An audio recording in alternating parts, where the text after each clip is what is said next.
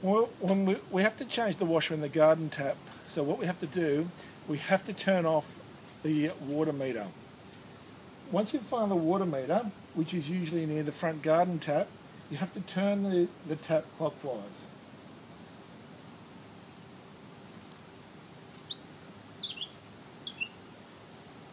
Make sure you turn it all the way off, as hard as you can clockwise. I've just got to change the washer on this garden tap. So what we need to do is use the shifting spanner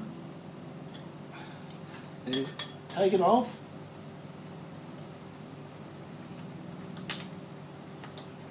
Remove the washer, use a pair of long nose pliers. It looks like it's pretty worn. Get the new washer, insert it in the spindle and put it in.